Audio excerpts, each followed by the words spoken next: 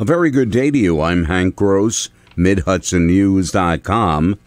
It's Wednesday, December 27th. The news today brought to you by the Galleria at Crystal Run.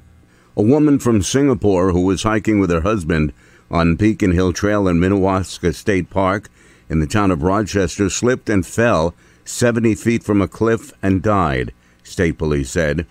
The accident just after 1 p.m. last Friday occurred when Nur Asa Bitin MD Akbar, who was 39, and her husband, 41-year-old Abdul Rauf bin Mohammed Saeed, who was 41, stopped to take photographs at the edge of the cliff, and Binti MD Akbar lost her footing and fell some 70 feet. A state police helicopter was called in to recover the woman, who was transported to Ellenville Regional Hospital, where she succumbed to her injuries, police said.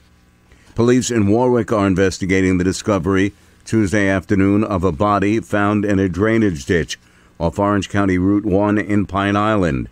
Police Chief John Rader says the male victim had been there for some time.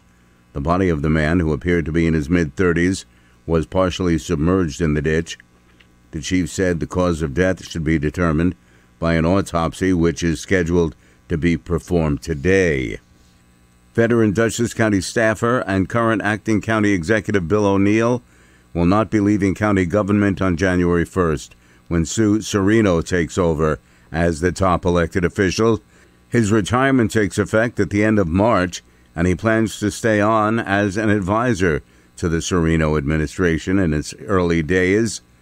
The county's contract with a private operator that runs its resource recovery waste-to-energy operation expires in 2027, and O'Neill wants to assist in developing plans for the future.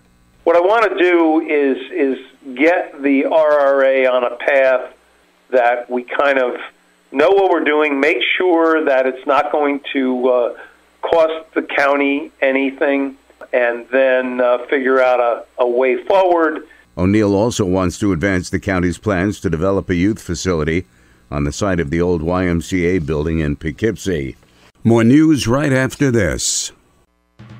Find over 100 retailers allowing you to spend hours shopping safely at the Galleria at Crystal Run. Enjoy the big brands and the diverse selection of family-owned stores all in one location. The Galleria at Crystal Run offers dining options for everyone with Fuji 110 Grill, Allen's Mediterranean Grill, and Peru Cuisine. Discover the Mid-Hudson Valley's premier shopping, dining, and entertainment destination, the Galleria at Crystal Run. For more information, follow us on Instagram, Facebook, or visit GalleriaCrystalRun.com. Middletown City Court Judge Richard Girton will hang up his municipal robes on January 1st and assume a new role as an Orange County Court judge. The longtime attorney was elected unopposed in November to the vacancy left with William DeProspo resigning earlier this year. Girton, who's been Middletown City Court judge for some 7 years, will now be handling a different kind of cases.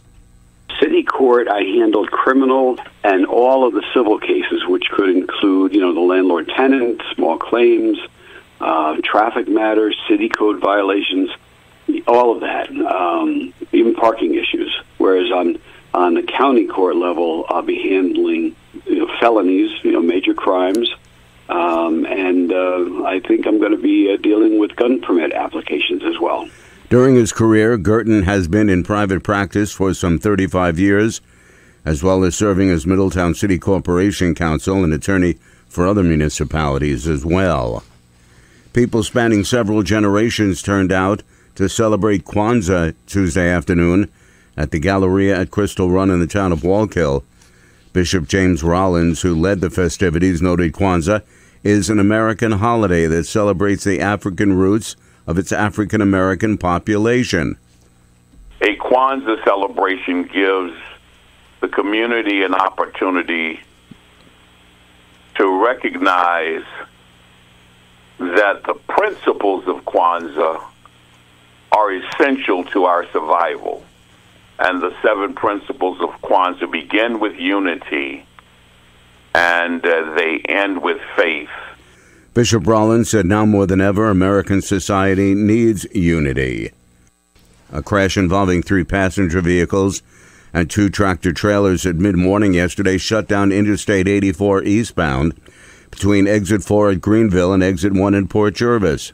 The accident occurred on Greenville Mountain at around 10:20 a.m., with reports from the scene saying there was possible entrapments.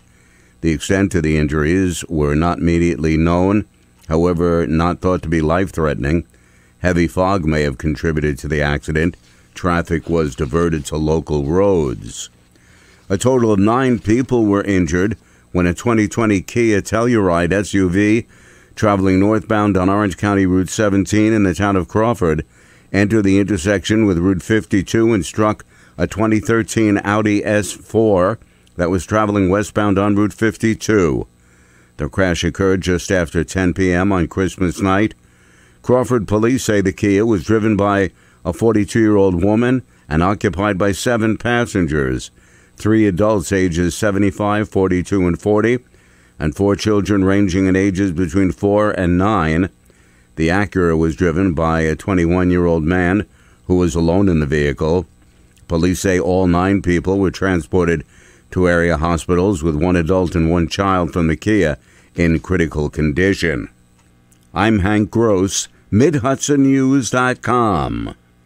The news today brought to you by the Galleria at Crystal Run.